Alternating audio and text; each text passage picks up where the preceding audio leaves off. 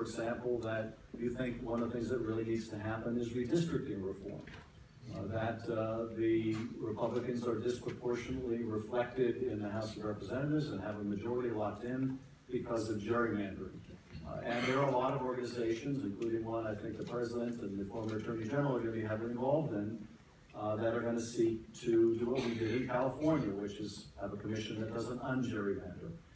And if that's where your passion is, then I would get involved in that issue. If the organization's working on that, and if it's healthcare, there are a lot of great organizations, some of them represented here tonight, that could really use your help in a national effort.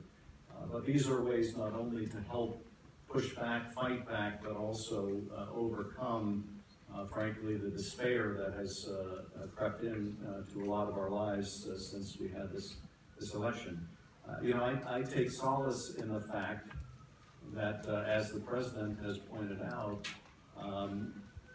the same country that elected Donald Trump elected Barack Obama twice. It's not as if those people all left the country and strangers moved in. We are in the same country. And so, we need to reach out to people, and we need to make the case. We need to do a better job of it, and we need to be better organized. We need to be more tenacious.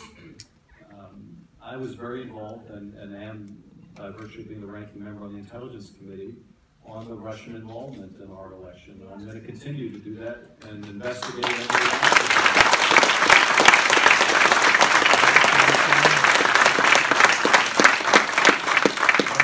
I do think that as nefarious as what the Russians did is and was, we have to take responsibility for the fact that this was known before the election.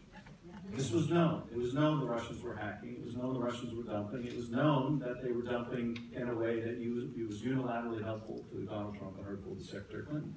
And we were not successful in persuading the country why they should care, or care enough. And so that's on us. We are going to have to do a much better job of persuasion in a lot of different parts of the country, not just here in blue California or blue Los Angeles. And so your question is a very important one. There are things that you can do here in Los Angeles. And there's some great people working on it, and they're very organized, and I would look for a way to plug in on the issues you care most about to the organizations with a national reach